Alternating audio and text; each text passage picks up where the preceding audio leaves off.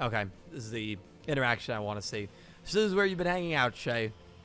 Yuto, any news on Lulu? Don't lose your cool. We just have to keep waiting. I know, I just wish there was some sort of lead. Even when they went to standard, he always hit it better than him. Shun's out there attacking, killing people, and Yuto's like got the calm head. Cooler heads prevail. Right, Shay. I don't think about Lulu this. No way. No way is that a line. Well, you remember that shot in the ending where Yuto and Rory are hanging out and then you see Shun walking up the stairs and he looks over at them like, what the hell? I may be new in this world, but I wasn't born yesterday. That, you know what? Shun basically gave him the green light. I'm aware of what's going on and I approve. So you know what?